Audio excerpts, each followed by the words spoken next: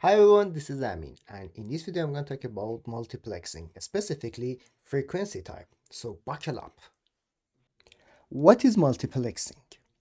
When we have different senders with a shared medium, or we have different kinds of data with a shared medium. For example, you would like to pass your data, which consists of a voice call, IoT device information, or a LAN, and the medium is shared. You have to multiplex them with each other. There are four kinds of them. The fourth one is a WDM, wavelength division multiplexing, which is related to fiber communication. But these three, as you can see, frequency, time, and code, these three are the most popular. And the scope of this video is on frequency. So let's go to Blackboard and see the concept of them. This diagram is the general concept of that, but the question is how it works. The first one, let's go for the time division multiplexing, or time division multiple access. It's like an appointment in a bank that people are in a line. Each person will go at its own time, or you go to a specific shop and you have to use the machine to take your number. For example, you are number 100, the other guy who comes after is number 101, something like that. So each user has its own time to communicate. Imagine we have three users, U1, U2, and U3, and like the multiplexer will say, okay, you're the first one, second one, and you're the third one. And they will send the data like this, like the first communication.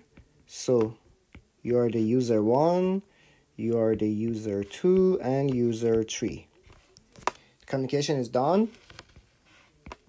Next time, again, the first person who is going to send data, who is going to share something, is user 1, then user 2, then user 3, and again the same, user 1, user 2, user 3. They will always act like this, and each one will send data at its own time. This is time division. The code division multiplexing is like setting different codes to the users. And what is the frequency? So we know, now we know the concept of that. For the frequency, each one has its own frequency to send data. For example, I would say user 1 at frequency 1, user 2 at frequency 2, and finally user 3 frequency 3. So if each one they send data to a multiplexer, the last data, it will be like this, like F1 or user 1, F2 or F3 for U1, U2, U3. So they will send the data like this. And it is the concept of frequency division multiplexing. Okay, cool. Now we know the concept of frequency division multiplexing. However, we should be cautious about something that is very important. In order not to have interference for adjacent channels, so in order to prevent ACI, adjacent channel interference, this multiplexing does require these guard bands, as we can see here and here. So these guard bands are not to let those adjacent channel have overlap. And this thing will cause being bandwidth inefficient. Lots of bandwidth will be wasted due to those guard bands. What is the solution of that? Using subcarriers which are orthogonal to each other. And it's weird. What does it mean? How to be orthogonal, and what does this orthogonality means? Let's go to Blackboard and see the diagrams. OFDM, which stands for orthogonal frequency division multiplexing. So to have a good understanding, a good visualization of that concept, what do we need? We do need axis like this.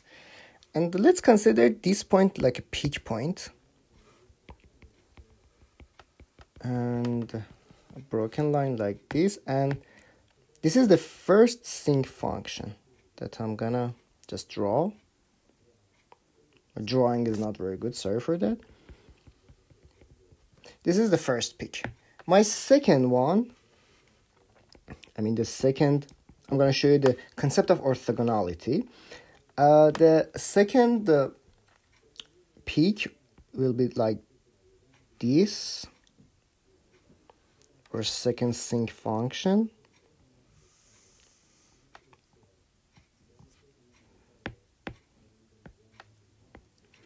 And the third one, I'm going to choose green color for that. Let's choose this space between them, and cool.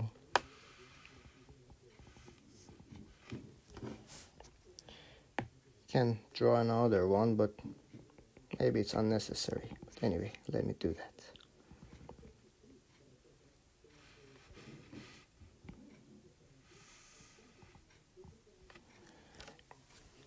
Okay, cool.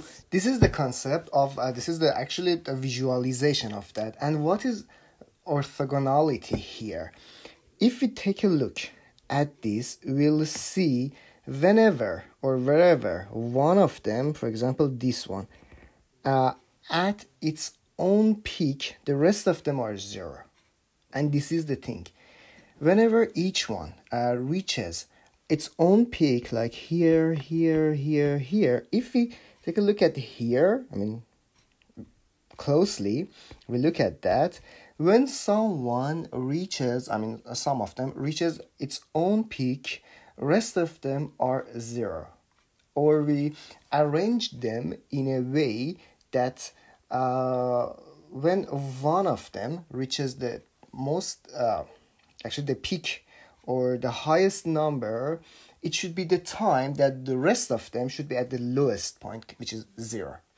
So in this way, they will be orthogonal. And orthogonality concept of OFDM is what you can see here. Okay, now we have better understanding of that diagram.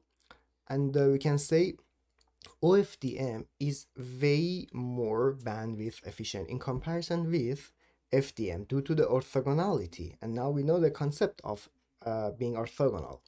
But what is the drawback of OFDM? In OFDM, each user, a subcarrier will be assigned to each user for indefinite time period, which is not good. We need something to have a set of subcarriers that can dynamically assign to the users, and users can simultaneously use them. This is the thing, and this is the concept of OFDMA, orthogonal frequency division multiple access. This is the concept of that. And what is the usage of OFDMA? In mobile communication, OFDM is very popular, very common in Wi-Fi usage, but OFDMA is in 4G or LTE communication. When in the downlink from BTS, actually it's not BTS in 4G, it's E0B, but we call it base station. From base station to UE or to the cell phone, we use OFDMA in that communication. And the thing is that it needs, even though it's very bandwidth efficient, but it needs a lot of power. As long as a base station is using AC power from the city, so it's not a big deal for that.